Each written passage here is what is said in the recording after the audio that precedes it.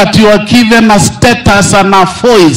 Women empowerment. Jesus is telling them, daughters of Jerusalem, when you cry, heaven will be shaken and blessings will come down in the name of Jesus. Same to all of us here. Ya kwamba wamama wakati huo wa Yesu msalabani akasema angependa wamama watiwe nguvu, wajue ya kwamba kwa majonzi yao hata na nchi inaweza kutingizika na watabarikiwa. Na wamama wapendwa, mkibarikiwa msitusahau sisi wazee, msituaje nyuma tafadhali.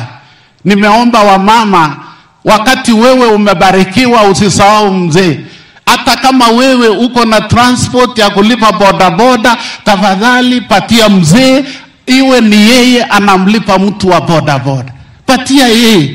You know, men don't need anything. Tunataka tu recognition and appreciation.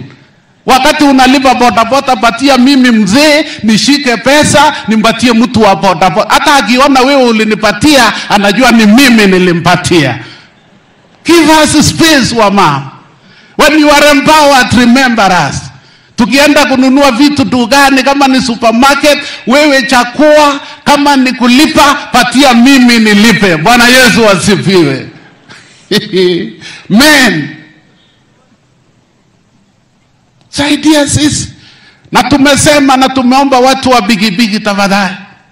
Vile ilivyo, tukipanda bigibigi, mimi ndio nitapanga vile tutakaa.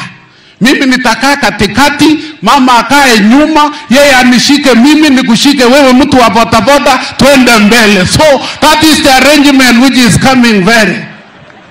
Daughters of Jerusalem, praise the Lord.